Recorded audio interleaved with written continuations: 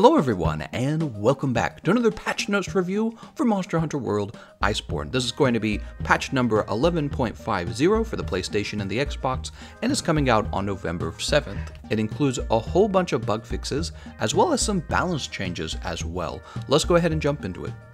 Under main additions, we have number 1, point allocation for the free meal skill on the Rex Roarhelm beta has been changed from 2 to 1. So I think that's a nerf, right? I think what it's saying is you used to get 2 levels of free meal, and now you're getting 1 level of free meal. I don't know what their decision behind that was. It didn't seem like it was overpowered, so it didn't really feel like it needed to be nerfed, but you know, maybe they did. They're the ones who probably have the numbers, and they're probably seeing too many people using it. Number 2, decoration list order has been updated in accordance with their skills. This change affects the following location: item box, sell items, decorations tab, item box, set decorations, current equipment, equipment box. So I'm really curious to test this one out because one of my major complaints is just how hard it is to get the skill you want into. I started doing this thing where we would filter for the correct skills, and I'm like memorizing the filter page rather than the decorations page because there's so many decorations with the giant decorations now, the ones that contain 2 skills at a time. Number 3, fixed an issue where supply items would not be returned when calling a loadout that contained empty spaces. It says here supply items that exceeded the space limit will be discarded. Number 3, for some pages in the Monster Field Guide, rare carved materials are now listed according to priority. The materials and chances of obtaining them have not actually changed though. Okay, so nothing too wild. Free meal secret, is it too strong? Let me know in the comment section. Maybe it's a really great skill to use while you're stocking up on items. It seems like once you have enough items though, you wouldn't really need that skill anymore. And then for wide range, I don't really run out of, you can just use regular free meal. You don't really run out of mega potions, which is the main reason you would be taking wide range. So yeah, I don't know. I'm surprised that they nerfed that. Next up, we have bug fixes and balance adjustments. Number 1, fixed an issue where information for the volcanic region of the Guiding Lands would not display when the world map was opened inside the base. Pretty simple. Number 2, fixed an issue where the Affinity Slide skill would activate while inside the hot spring found in Celiana's Gathering Hub. That doesn't seem like that big of a problem. Number 3, fixed an issue where the felines helping in the steamworks would jump with the improper timing. And number 4, fixed an issue where you couldn't enter your room in Celiana. Oh no. Those were all under changes to the base. Next, we have changes to monsters. Number 1, fixed an issue where special tracks would not drop from scarred Garuga in the Guiding Lands. Yeah, that's a problem. Number 2, fixed an issue where if the quest poster paralyzes or stuns a monster and then abandons the quest and other hunters built up mount attack damage, if the quest information screen is opened, the moment the monster exits its binded status, the monster would enter a mounted status and would be incapacitated. What? How did they even figure out that that was occurring? How did they figure out that was a problem? That's pretty wild. Number 3, fixed an issue with Barrieth's landing point when the monster would jump off from a wall. Number 4, fixed an issue where the quest would not be complete if the Dragon Razor hits Velkhana while it's in the air. Oh, that would be annoying. Number 5, fixed an issue where Velkhana would not move its gaze body to the player's direction. Number 6, fixed an issue where Fulgur bugs could be obtained from Zinogre in arena quests. That doesn't seem like that big of a problem. Number 7, adjusted invasion rates for Savage Deviljho in quests that it has a chance of appearing in. Nice. That one was really high up on my list of annoying problems, and if they lowered the amount of times he interrupts you, that would be really good. Am I on number 8? I think I'm on number 8. 8, fixed an issue where players in base camps would be hit by Lunastra's Hellflare attack. Hellflare. So they named the attacks. That's so interesting. You're in a base camp and you would still be hit by Lunastra's Hellflare attack. It is almost too, I don't know, it's exactly what you would expect from a Lupastra fight.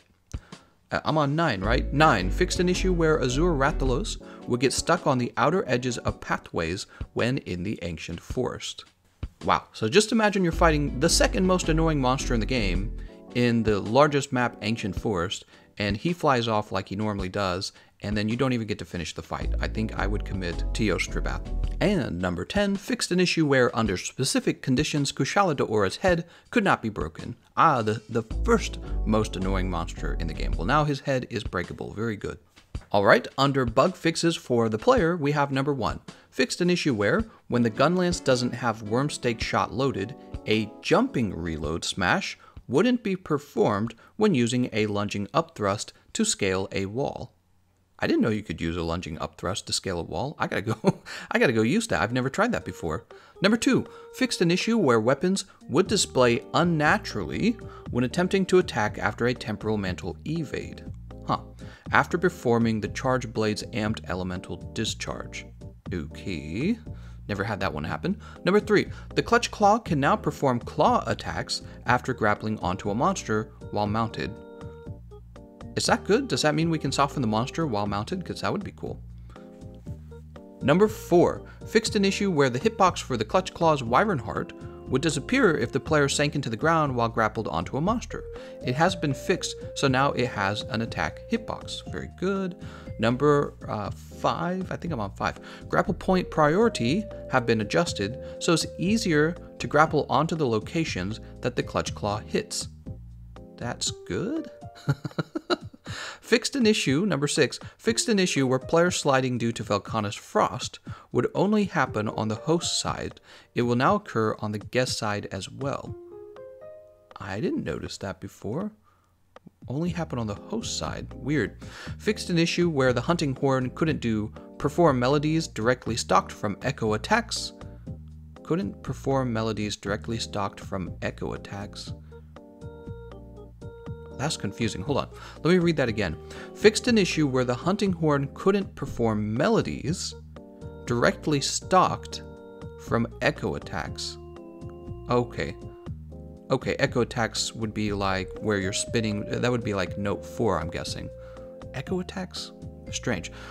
Number, what are we on, 7 or 8? Let's say 7. Fixed an issue where while using a hammer, a hunter would perform a flint shot immediately after grappling onto a monster, regardless of if the player could control the monster. Oops.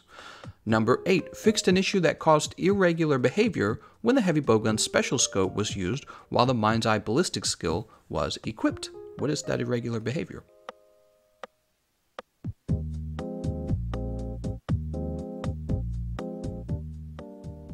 Number 9. Fixed an issue where decoration information would remain when overriding an equipment loadout with the decoration equipped mantle with the loadout with no mantle. It's really specific. Number 10. Fixed an issue where decorations would be removed from a mantle when calling up a registered loadout even though the mantle has decorations equipped. It's a pretty standard bug then. 11. Fixed an issue where the hunter would perform an animation inappropriate to the item obtained when mining from mining outcrops. So you could be mining something really not valuable and then do like maybe like, whoa, I got a valuable thing pose. Number 11, fixed an issue where the tail raider's signals position wouldn't be saved when calling up an item loadout. What? Fixed an issue where the tail raider's signals position wouldn't be... Oh, okay. So you would have the tail raider signal kind of like organized a certain way, because you can do that in your item loadout. You can organize how it shows up, what order. And there was a bug where it wasn't being saved when you sorted them. Okay, that's good. Next up, we have miscellaneous bug fixes. Number 1, fixed an issue where a Palico's weapon would activate with positive affinity despite the weapon itself having negative affinity. Whoa! That is an old bug. We have known about that one for a very long time, I believe. Correct me if I'm wrong. I thought we knew that all the way back with the Palico Deviljho weapons. So I suppose now it's going to matter if your Palico weapon has negative affinity. Number 2, fixed an issue where returning to base would be displayed when traveling to the Hoarfrost Reach via the world map while on an expedition. Really? Number 3, fixed an issue where players could not talk to the Linean Researcher under specific conditions, thus not being able to obtain the Surveyor set.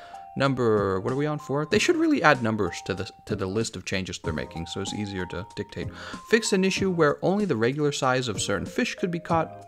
Okay, number 5, fixed an issue where certain endemic life would not have their size fluctuation behave properly. Strange. Number 6, fixed an issue where the appearance rate of mollies would greatly increase when the Feline Zoomaster skill was activated. Number 7, fixed an issue... issue where switching active squads to a squad with a player who deleted their account would fail. What? Number 8, adjusted the quest complete time limits for the event quest Farewell to the Frozen. They don't really tell you how they changed it though.